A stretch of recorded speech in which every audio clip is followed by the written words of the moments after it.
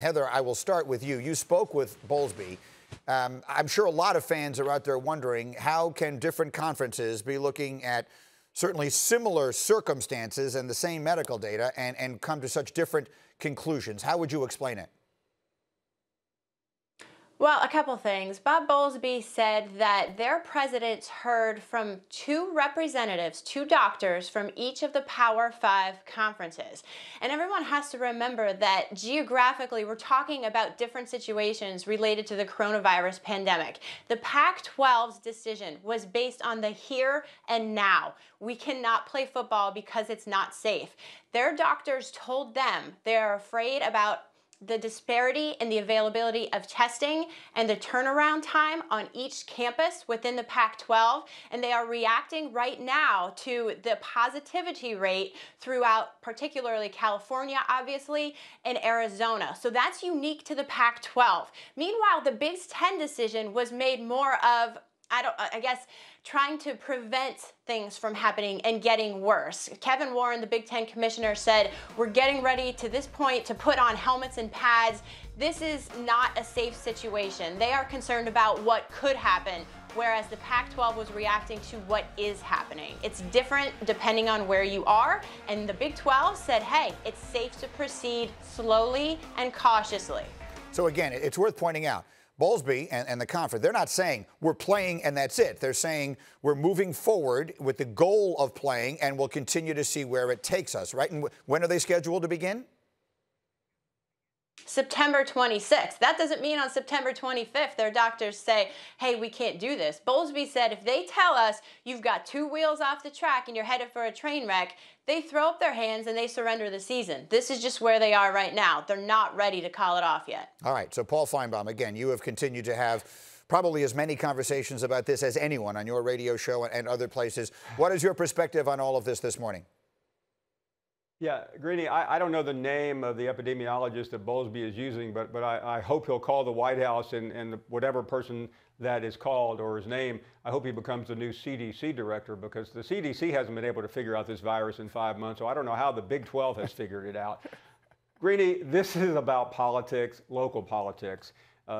Big Ten and the Pac-12 looked around at their constituency and they made a quick decision. The SEC, the ACC, and the Big 12, Bowlesby included, are listening to not only their presidents, but to their governmental leaders. And right now, I think they're pushing them to get as close to September 26 as possible.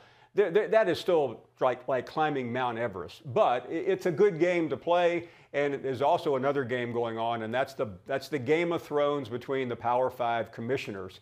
And they have already eliminated Kevin Warren of the Big Ten and Larry Scott of the Pac-12. So the remaining three are still alive for the crown. Well, what does that mean? And when you, that's fascinating to me. When you say that, what do you mean? I can't say the word on a family television show, but this is a macho game going on, Greeny.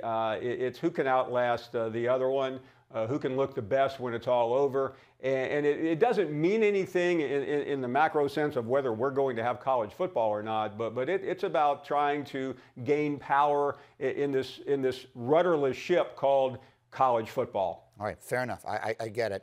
Now I come to Ryan, and Ryan, we'll get into something personal here, if you don't mind my asking, because your son plays at Arizona State. That is a conference whose season was, for all intents and purposes, canceled, or at least postponed as of the last couple of days. So I just wonder what you can tell us about that, what conversations you've had with him, and anything else you're willing to share.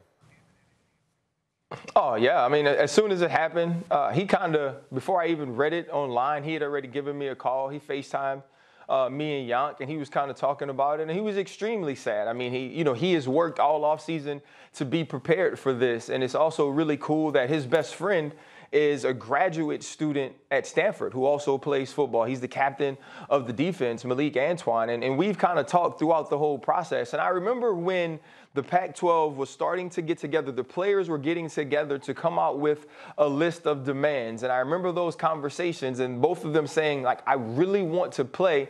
I hope this doesn't affect us. And I'm not saying that this is the reason, and I heard Paul talk about politics, and maybe this is close to that, but not necessarily the same. There were two conferences that players got together and said, you know what, we want a voice. There were two conferences that players got together and showed that at least in a small amount of them, they could come together, be on one accord, be on one page, and challenge the status quo. Both of those conferences, the Big Ten and the Pac-12, have already decided that they aren't playing football. That's not happening in the other three conferences. You hear in Louisiana, which if you want to talk about making a decision based on the current state, Louisiana has been a hot spot for the coronavirus since the beginning of this pandemic, but they're still going to play. There's actually teams in this state that are trying to get games right now that teams are denying because they say they don't want to play a team from Louisiana or add them to their schedule. And so in talking to Jordan, he was like, Pop, I understand it. He's like, I still want to play, but I understand it. You know, we had the conversation about being able to go to class. So what's the difference between these students on campus being able to sit in classrooms where there is no testing, where there will not be as stringent of a protocol, but now we can't go out and play football or be in the places where there is testing, where there is medical staff, where there is guidelines, where there is restrictions, where there is things that we understand these are ways we have to move in order to be safe.